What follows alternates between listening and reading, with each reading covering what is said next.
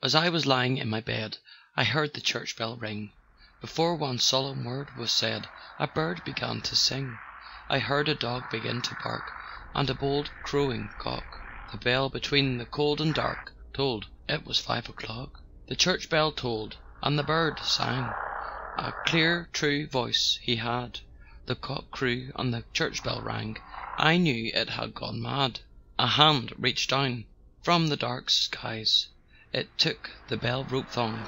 The bell cried, "Look, lift up your eyes." The clapper shook a song. The iron clapper laughed aloud, like clashing wind and wave. The bell cried out, "Be strong and proud." Then, with a shout, "Be brave." The rumbling of the market carts, the pounding of men's feet, were drowned in a song.